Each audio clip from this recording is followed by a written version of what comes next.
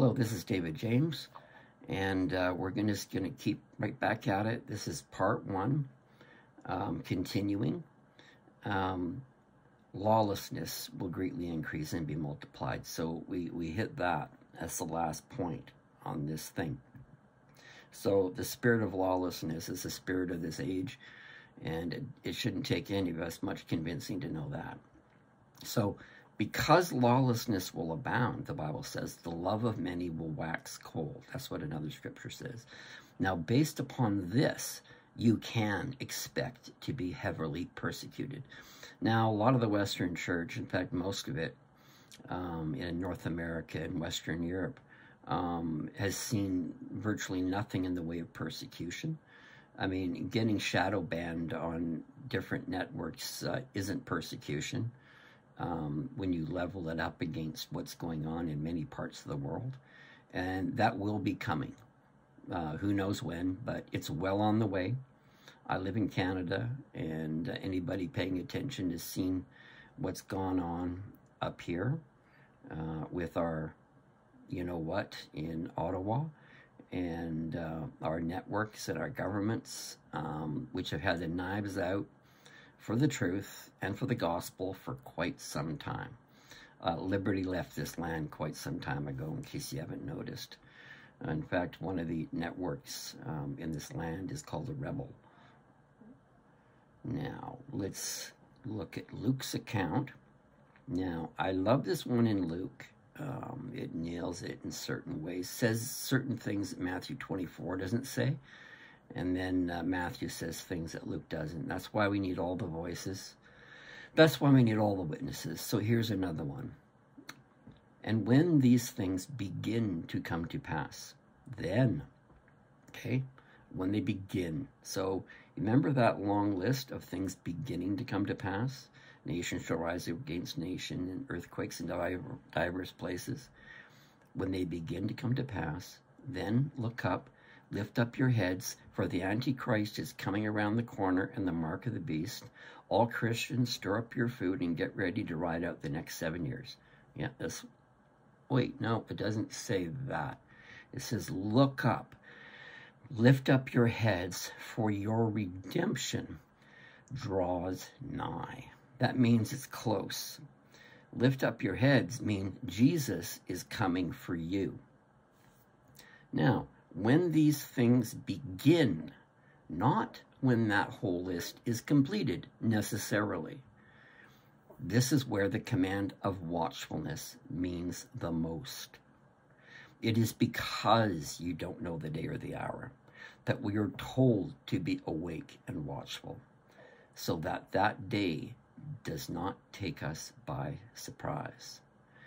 So this element of watchfulness, the only place we saw watchfulness to any degree in the Old Testament was when it was spoken of guys like Ezekiel and Jeremiah that were watchmen for the nations.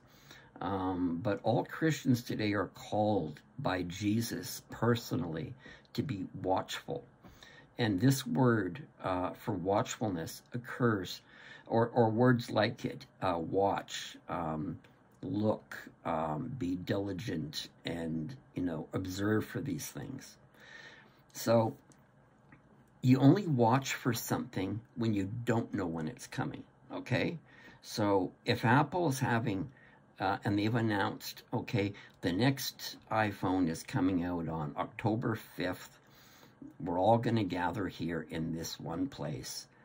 You don't need to watch for it. If you know the date, you can just show up online or in person. So it's because you don't know the day or the hour of his coming that we are told to be awake and watchful. So that day will not take us by surprise. All right. 1 Thessalonians 5, verse 4. But you, brethren, are not in darkness, that day should overtake you as a thief. Okay, so out of verse 28 in Luke 21, that day, okay, watchful for what? For that day, that time, that occasion. So, Luke 21:7, and they asked him, saying, Master, when shall these things be? What sign will there be when these things shall come to pass? Now, this is the beginning of Matthew 24.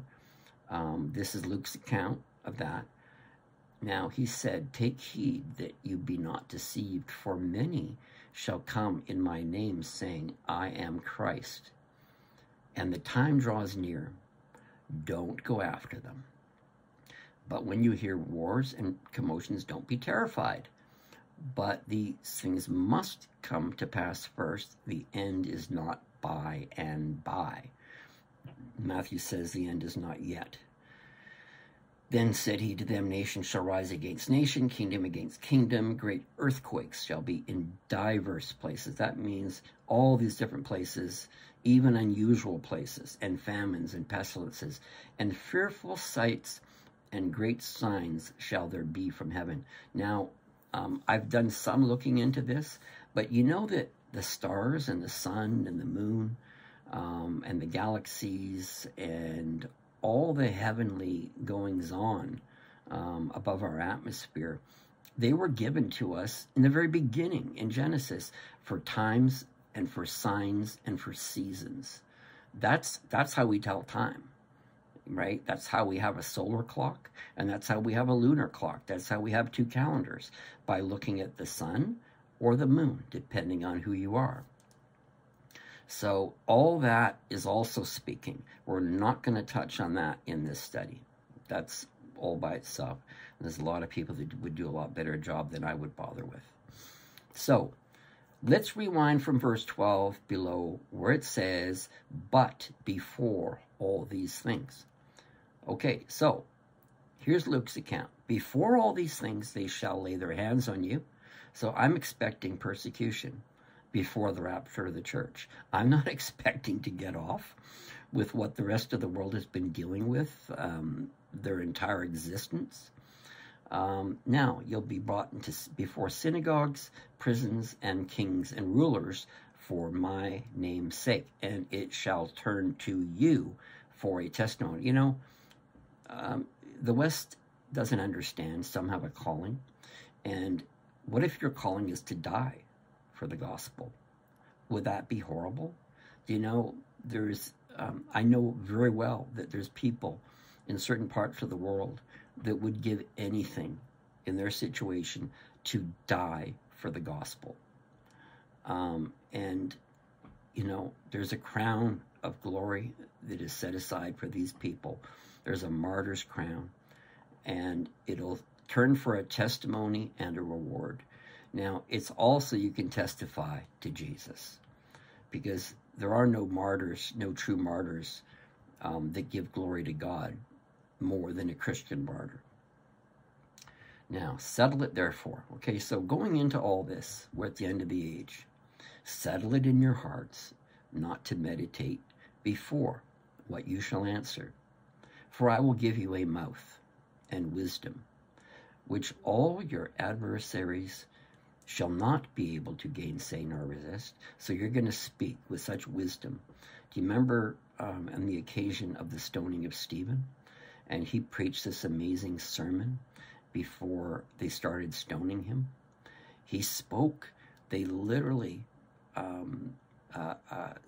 tore their clothes, and they literally went crazy.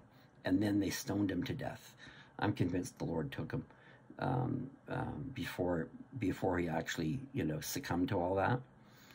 That's where the Lord himself stood up. He was the church's first Christian martyr. So it gets worse, though. You shall be betrayed both by parents and brethren and kinfolk and friends. And some of you shall they cause to be put to death. And you shall be hated of all men for my name's sake. But there shall not a hair of your head perish. In other words, nothing's lost when it's for serving the Lord. In your patience, possess your souls. Okay, so that means that you're gonna suffer what's coming, because you know God's got you, and your patient endurance will pay off in the end. That's really what that means. Now, what follows in Matthew 24:15? Moving all the way through Matthew 25:46. So 31 verses in Matthew 24 through Matthew 20, well, no, actually it's more than that, is God's wrath. Okay, so there's such a thing as persecution, and then there's such a thing as wrath. And don't be confused by the difference. The persecution that will come is because they hate God. Okay, persecution comes because people hate God. It's not because they hate you, it's because they hate God.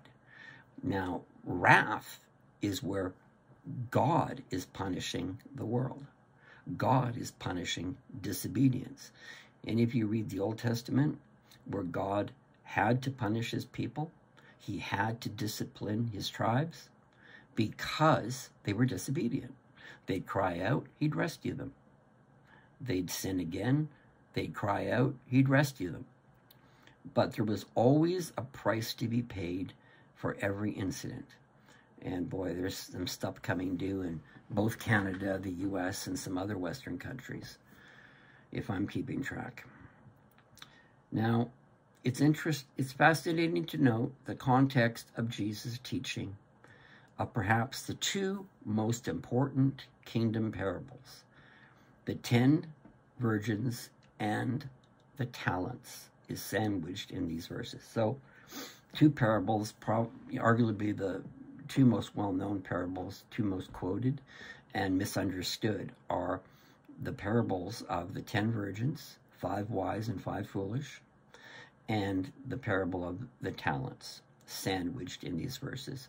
So at the end of days, these examples are the prime examples, and only found in Matthew 25.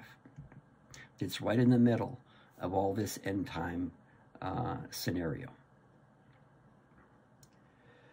Now, let's look at the importance of watching.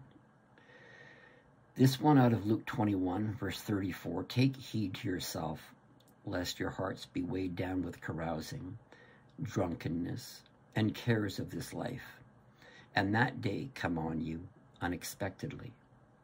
For it will come as a snare on all those who dwell on the face of the whole earth. So you're to watch so something unexpected doesn't happen to you. Again, back to watchfulness, okay? Take heed to yourselves.